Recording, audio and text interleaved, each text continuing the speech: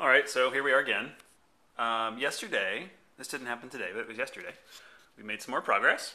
There's a whole new set of gears here on the front, which I will walk through. So now we have a big motor gear that the weight hangs off of, and then there's a little transfer gear in the middle that transfers power to this little guy, the escapement wheel, which is stopped by this anchor that tilts back and forth along with the pendulum, which is back here. The pendulum swings and moves the anchor guy back and forth to move the escapement wheel according to the time we need to do. So that moves like that.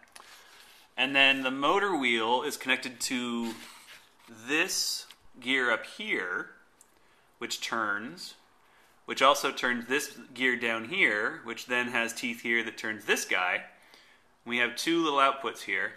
The tiny gear in the back that gets turned by the motor wheel turns the minute hand, and this one turns the hour hand. And that's what makes the clock work.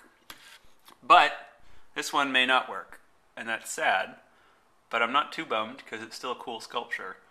This is just, it's tricky to make it happen because everything's paper, and you need to do everything straight, and the axles need to be great, and it's hard to do that when you're dealing with paper.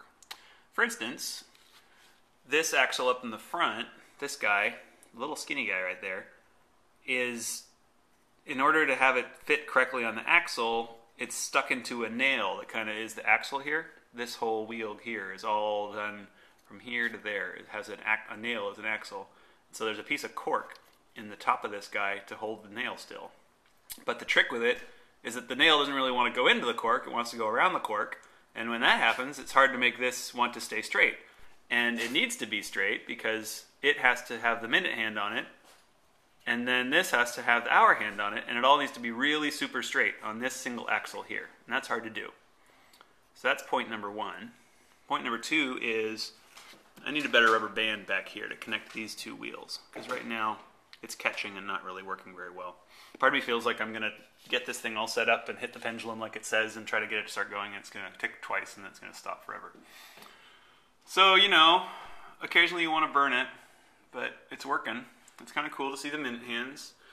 And that's the pendulum that's going to dangle off the back. It's big. And that's the little frame that's going to hang off the wall. So anyway, it's almost done. We just got to make a weight to hang off the motor wheel. We've just got to add the case so it's all hidden and pretty. And then we've just got to make sure that the thing actually can turn. All of the axles are a little crooked. That's the frustrating part. It requires such precision.